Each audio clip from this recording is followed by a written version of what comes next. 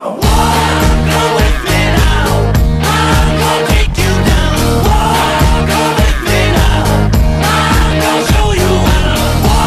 guys, Jack here from Relic Digger, and I'm doing another box wrap-up. I'm not exactly sure what number box this is. Let me check.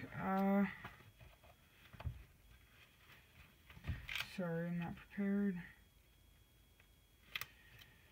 It is box number 12. This is box number 12. I did this last week, but I'm posting this today, and just because I haven't really had the time to film. And I'm going to be doing another box right after this, like another box on a live stream. So if you guys want to watch me searching a box, hopefully it'll be much better than this box. Let me get right into this. So over here are all the 2009s. Well, actually, let me explain first. So, alright, 1 second. So, I went to a different bank. I went to Chase Bank because my normal bank didn't have a box. So Chase Bank, they were actually very nice about it. But the thing is, more than half, 31 rolls were in these little cointainer rolls, customer wrapped, obviously. And so, like, I was hoping they wouldn't be searched, and they were all searched. Every single roll had no wheats, except for the 19 other, like, Loomis rolls. Now, the Loomis rolls were very good. 19 rolls held 8 wheat pennies, and, yeah. So, also, over here, there are the Canadians. There's the 2009s.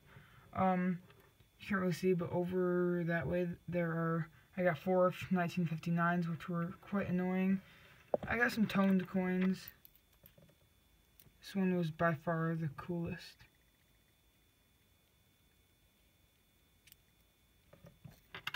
And then, yeah, there's just some other little toning coins.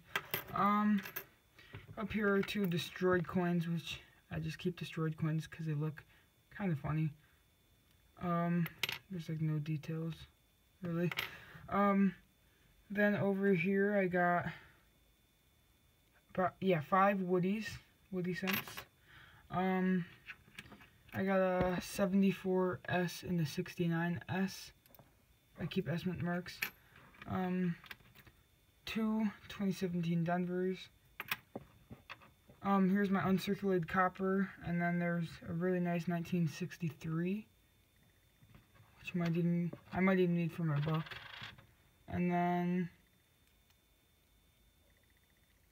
a nice 1968S. Now, this was not a competition hunt, but it was still not, I was still pretty upset about the wheats, about the box. It's not my worst box, surprisingly. My worst box actually had 7 wheats. This was 8.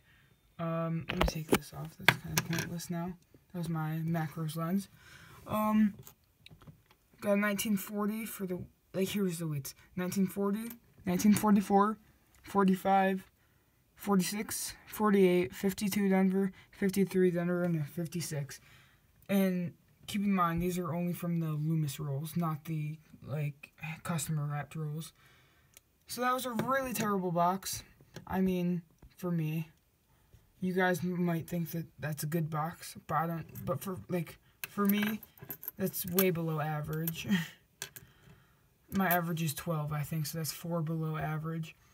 So thank you guys so much for watching, and stay tuned for tonight when I do a competition hunt with King House BD.